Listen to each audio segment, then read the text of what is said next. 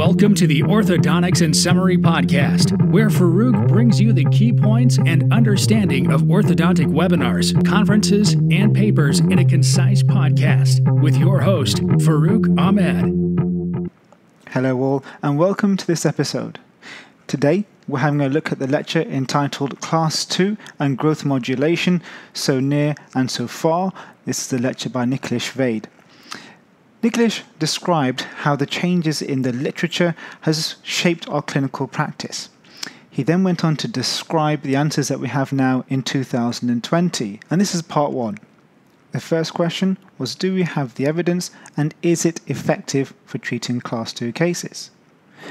The first part of this was to look at phase 1 treatment or early treatment, and that's been shown through a Cochrane review by Harrison in 2007 that early treatment offers no advantage, no clinically different outcomes when compared to delayed or later on treatment. The next question about an increased overjet and trauma. Well, there is a relationship between the two, and we know that for an overjet greater than 3 millimeters, there's twice the likelihood of a patient experiencing trauma, and that was a systematic review by Nguyen in 1999. Gianelly also showed that there's a 10% increase in trauma for patients if they don't have phase 1 carried out. Now, the conclusion to this question is a statement by Bowman from 2006, where he said that just because we can do something doesn't mean we should do it for every patient.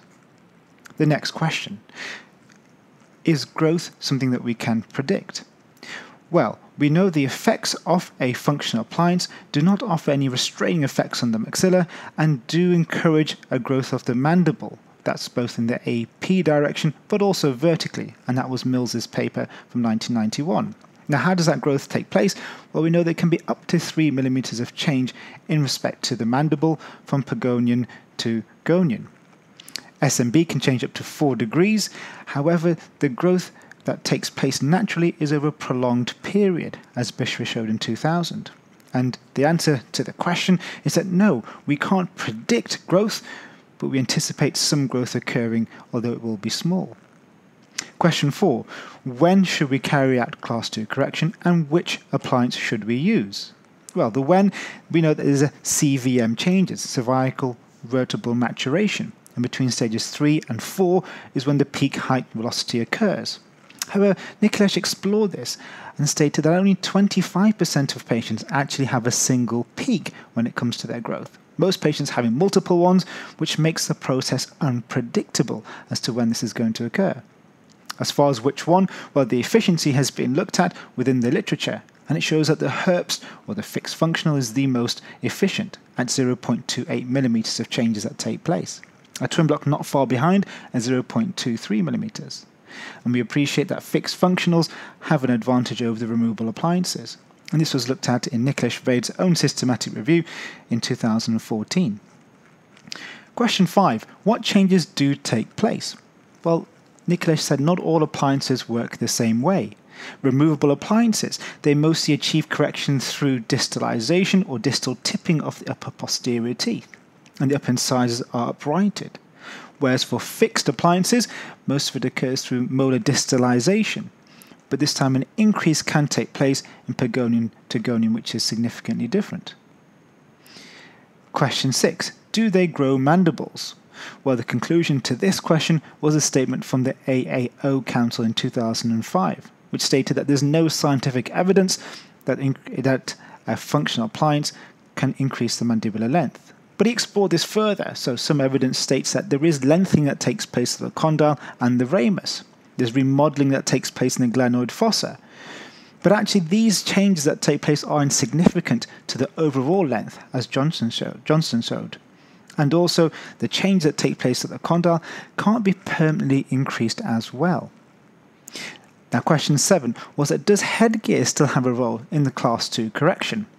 Well, there's evidence that states that there are vertical and AP changes that are significant after 6 months of use with 500 grams per side. That's by Burke in 1992 and Nanda in 2006. However, the compliance of headgear is low, and Brandio showed that of 50% that patients are compliant.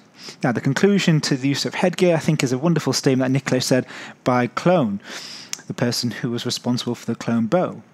And he was asked that, does he still use headgear in his own clinical practice? And he said, well, yes, I do use it in my practice, but my patients don't. Moving on to question 8. Are fixed functional appliances effective? Well, Nikhilesh stated that compliance is near to 100% as possible.